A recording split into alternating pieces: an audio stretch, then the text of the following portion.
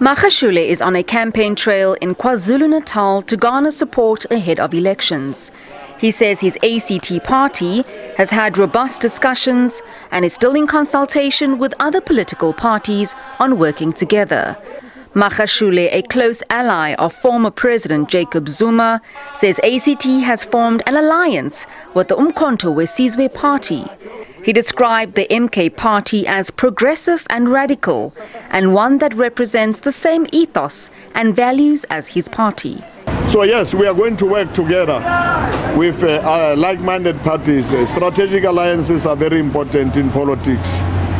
Even when we were still in the ANC, we had strategic alliances with several formations, the mass democratic movement. That's what we are doing now. We will work very close with Umkhonto weSizwe, because whether during the years of struggle and dark days of apartheid, I had an opportunity of working with Umkhonto, because he's the people's leader. While many were shocked by Zuma's endorsement of the MK party, Magashule says that he was not surprised.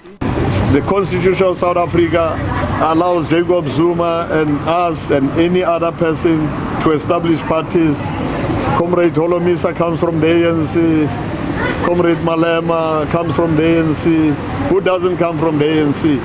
It's democracy, it's maturing. And the South African people must have a choice now.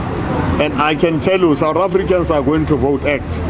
And South Africans are going to vote MK. And South Africans are going to vote all these parties which are radical in approach. Radical in terms of changing the lives of our people, not in a cosmetic way. Radical in the sense that we don't fear anybody who wants to capture and have the economy alone. ACT was formed last year in October, a few months after Magashule was expelled from the ANC. He says it now has a membership of around 500,000. We have registered with ANC. We are going to be on the ballot. We are going to contest election as African Congress for Transformation. We are about Africa and South Africa. And we are going to contest the elections. Magashule will be visiting areas in KwaZulu-Natal to engage with communities.